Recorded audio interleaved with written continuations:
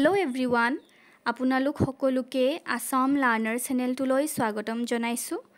আশা কৰিছো আপোনালোক সকলো ভালে আছে।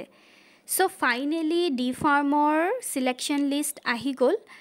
আপোনালোকৰ সকলোৱে যি সকলে ফাৰ্স্ট কাউন্সেলিং লৈ গৈছিলে তেওঁলোকৰ সবৰে ইয়াত নাম আহিছে। বহুতখিনি উইথহেল্ডো আহিছে যাৰ ডকুমেন্টস কিছুমান ৰেডি নাছিলে, কিছুমানৰ কাষ্ট সাৰ্টিফিকেট স্পেশালি আৰু UWS সাৰ্টিফিকেটও মানে আপোনাৰ ভ্যালিডিটি খতম হৈ গৈছিল। সো তেওঁলোকক উইথহেল্ড কৰি ৰখা হৈছে আৰু কিছুমান প্ৰেজেন্টও নাছিলে। যি সকল গৈছিলে তেওঁলোকৰ এডমিশনৰ কাৰণে নটিছখন আহিছে আৰু আপোনালোকক ডেট দি দিছে কোনদিনা আপোনালোকে নিজৰ কলেজখনত গৈ এডমিশন ল'ব লাগিব। সো মই এখিনি আপোনালোকক ভালকে বুজাই দিম এফালৰ পৰা আৰু নামৰ লিষ্টখনো আপোনালোকে চাই ল'ব। তিনিখন কলেজত যেটো ফাৰ্মাসিষ্টৰ সিট আছে আপোনালোকে চাই লওক। তোতে অনলি 3 গভৰ্নমেন্ট কলেজ, ঠিক আছে।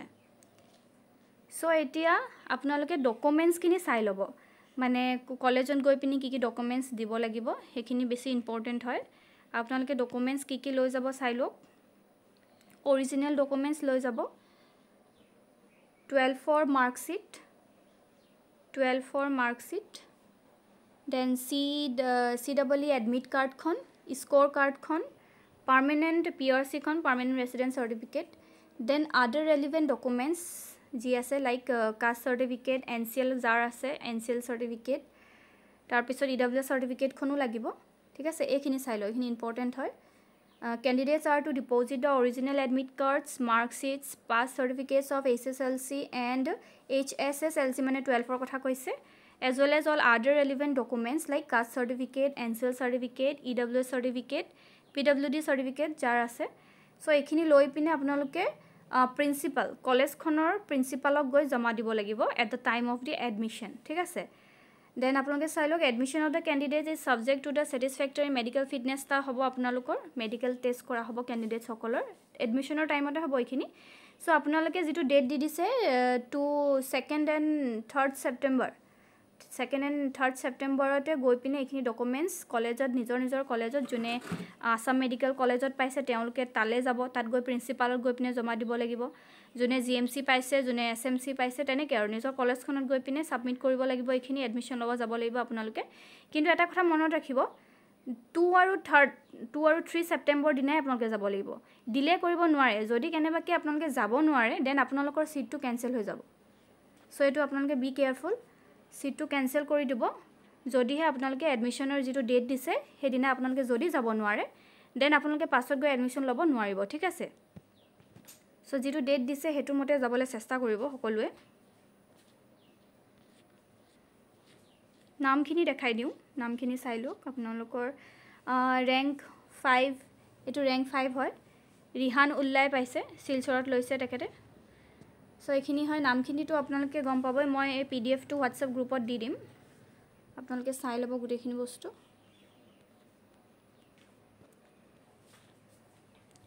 এই উইথহেল্ড ক্যান্ডিডেটস সকল লিখিছে, এটো 17 ৰেংকত আছে। 17 ৰেংক উইথহেল্ড কৰি দিয়া আছে। ষ্টুডেন্টৰ হয়তো কিবা ডকুমেন্টস খেলিমেলি হ'ল যাৰ বাবে তেওঁক উইথহেল্ড কৰি ৰাখিছে, তেনেকৈ আৰু আছে ষ্টুডেন্ট। সো সিটটো ভ্যাকেন্ট হৈ আছে, ঠিক আছে।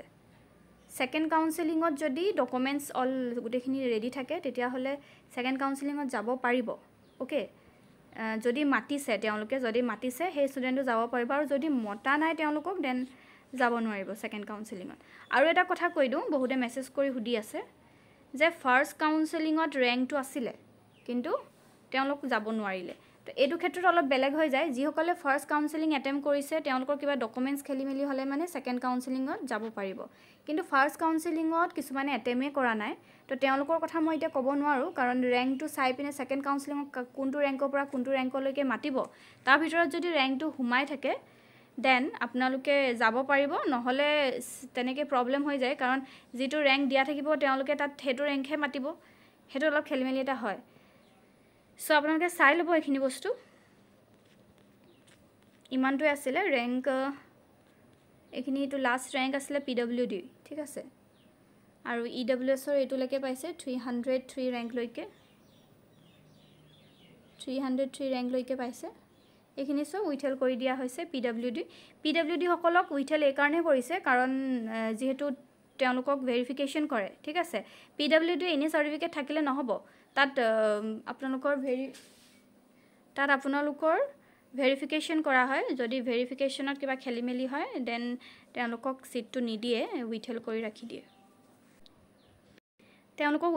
ৰাখি দিয়ে সো অনলি সাৰ্টিফিকেট থাকিলে নহব ইয়াত তেওঁলোকক কিবা খেলিমেলি পালে ভেৰিফিকেশ্যন কৰোতে সো তেওঁলোকক উইথহেল্ড কৰি ৰাখিছে নহলে কিছুমানৰ সাৰ্টিফিকেটৰ হয়তো কিবা প্ৰবলেম থাকিব পাৰে আপোনালোকে চাই লব উইথহেল্ড সকলক সেকেন্ড কাউন্সেলিংত যদি মাতিছে যাব নহলে এক্সট্ৰাকে তেওঁলোকক আকৌ পাছত গৈ পিনে ডিএমই অফিস যাব লগিয়া হ'ব পাৰে দেই এটো বিষয়ে মই পাছত ডিসকাস কৰিম আপোনালোকে নামখিনি চাই লব নিজৰ যোনে সিট পাইছে তেওঁলোকক মোৰ ফালৰ পৰা অভিনন্দন থাকিলে আৰু নিজৰ কলেজখনত যাব গৈ পিনে 2nd and 3rd সেপ্টেম্বৰত গৈ এডমিশনটো আপোনালোকে লৈ ল'ব নিজৰ ডকুমেন্টস অৰিজিনাল ডকুমেন্টস যিখিনি হয় আপোনালোকৰ হে অৰিজিনাল ডকুমেন্টসখিনি কিন্তু ৰাখি থব তাত প্ৰিন্সিপাল ঠিক হয় আপোনালোকৰ অফিসত মানে প্ৰিন্সিপাল অফিসত অৰিজিনাল যিখিনি ডকুমেন্টস হয় সেইখিনি ৰাখি থব অৰিজিনাল গুটেখিনি ডকুমেন্টস আপোনালোকে লৈ যাব তালে এডমিশনৰ টাইমত ওকে